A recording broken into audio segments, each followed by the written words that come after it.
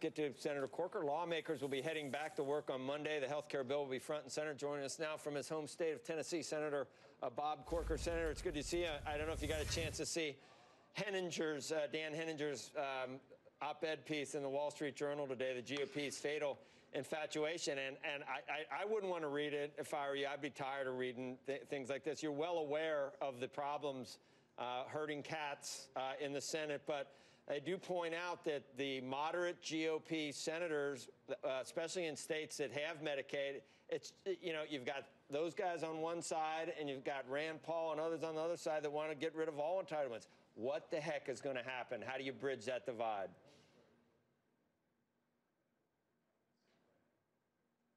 The efforts that McConnell's putting Senator, forth. Sorry, Senator, start over that. I don't know. They didn't have your mic on, but start right from the very beginning because we didn't hear the first part. Am I on now? Yep. Yes. Am I on now? Now you are. Yes, sir. So look, look, it's tough bringing everybody together. Look, let me just start with the greatest threat to our nation is the fiscal crisis in front of us, and it's coming closer and closer. We have got to deal with the mandatory spending issues. We have to deal with them. It's 70% of our spending. Medicaid reform has to occur. There are a few states around our country that, in essence, are holding us hostage. But look, for us to say to states, look, we'll continue to have the Medicaid expansion, and here's the deal. We'll pay 2/3 of the cost if y'all will pay 1/3 of the cost. We'll give you the flexibilities that you need to make it work. And for them to say, no, we would throw everybody off the rolls, and for people then to say, we are heartless, to me is a ridiculous proposition. Joe, we have got to deal with Medicaid and appropriate. I'm way on the Toomey side of Medicaid reform.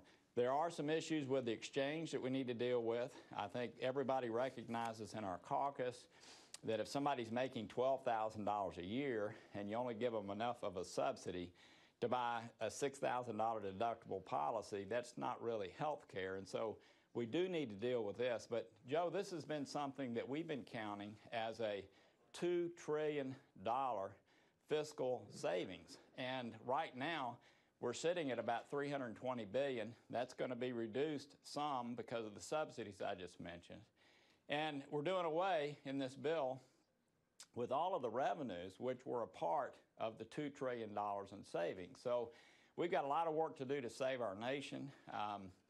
I believe it's almost inevitable, without abrupt changes, that we're going to have a fiscal calamity in our country.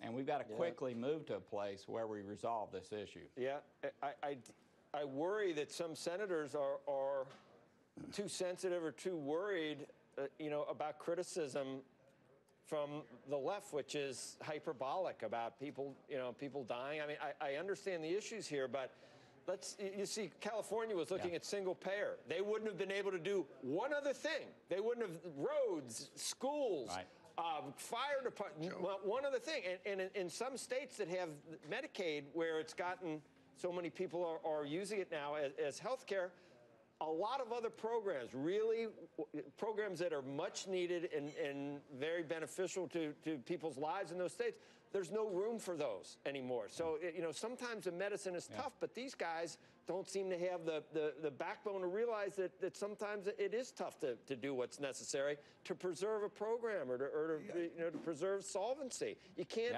there's no free lunches. Joe, go ahead, Ken. Good morning, Senator. How are you? Ken Langone. Nice to see you again. Ken's got a medical center, so just don't. He knows a lot about this, Senator. Langone Medical Center. Yeah, and it is a serious problem. And your point that the federal government takes 2/3 and 1/3 comes, however it's divided up. The fact is, at the end of the day, it all comes from the taxpayers. That's where the money comes from.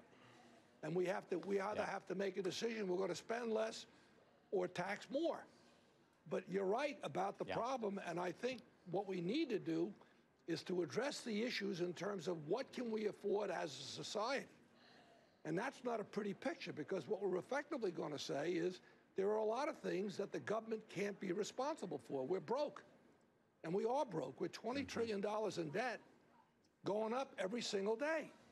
So I think we need to get more specific about exactly what we can do and what we can't do. And I understand this is a very thorny political issue. You take Obamacare, for example. We've put 25 million people on a health care basis that weren't there before. You can't take it away. We have to be realistic. We can't take it back. It's too late. Once you give it, you know this better than me, Senator. Once you give these entitlements out, it's awfully hard to say to people, we got to take them back from you. So I don't know the answer, but it's a serious challenge. Yeah, if I could, look, there's no question, and the meetings we've had, for what it's worth, have been very substantial, and they have not been the way it's been portrayed, where there's been a lot of infighting. People have been expressing themselves strongly. But Ken, let me get to your point. This CNBC, Joe, Becky, everyone for 2 or 3 years ago focused on, trying to fix the debt. I think it was called Rise Above. Right. Let me tell you what's happening right now in this bill. So you're right. We've given these benefits. It's hard to take them away. We are trying to make it work better. We're giving flexibilities, waivers to governors. We think that, these things are best done by governors. The flip side of it is, so there was $2 trillion in savings projected in all of the Ryan budgets and all the Senate Republican budgets if we did this the right way. What we're also doing, Ken, as part of this, is we're doing away with all of the revenues. Let me say that one more time.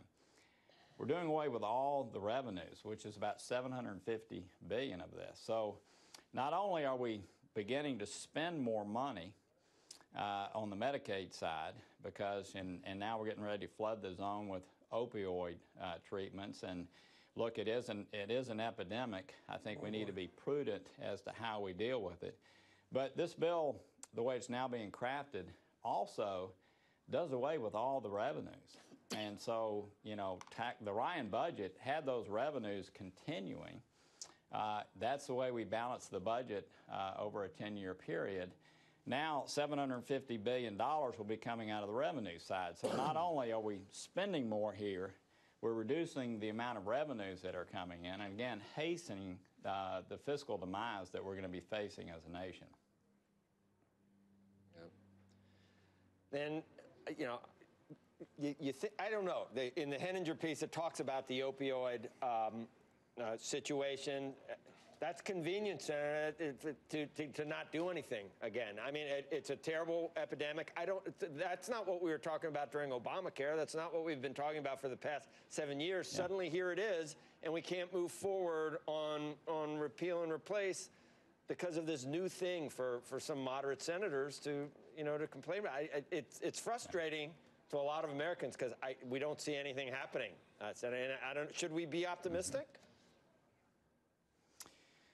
No, I don't think look, Joe, I'm sorry. I'm watching the fiscal side of this, and I think, 90% of the time I've been on your program, it's been about the fiscal issues. I am more concerned than I've ever been that our nation, we've got all these threats around the world, and appreciated the very well-delivered speech today the President gave and sort of resetting the way we're going to focus on Europe. I appreciated that very much.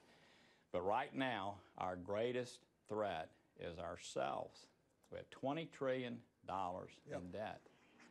And we're continuing to do things that make that worse every day. And I believe, unless something abruptly changes very soon, we will have a fiscal calamity, and it's going to make all the other ills that we're dealing with in the nation pale. And who gets hurt the most? The lowest income citizens get crushed. So no, I'm not hopeful. I still want to fight to save our nation. But as I watched what's taking place right now, we're doing the worst of everything. And again, 17 or 18% of our revenues, by the way, will be done away with in this current bill. So we're moving further away from balancing our budgets by virtue of the way it's being laid out now. So both sides.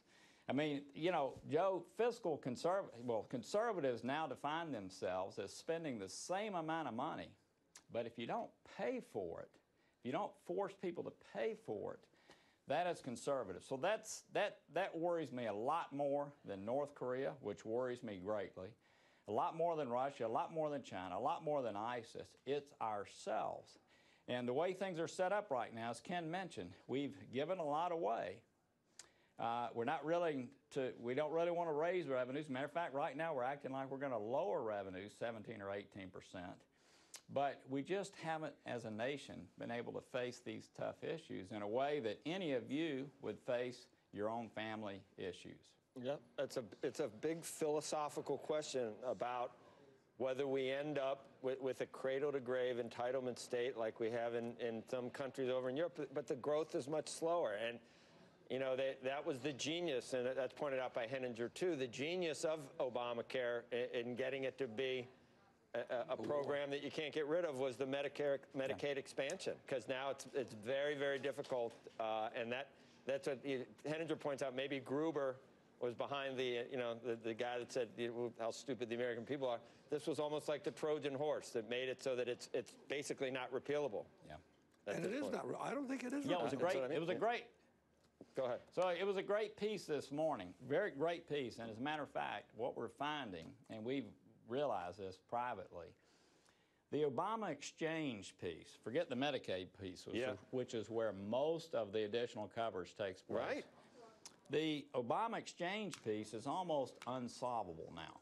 It really is. I mean, I'm just being honest, because what you're doing is you're saying you're going to cover all pre-existing conditions.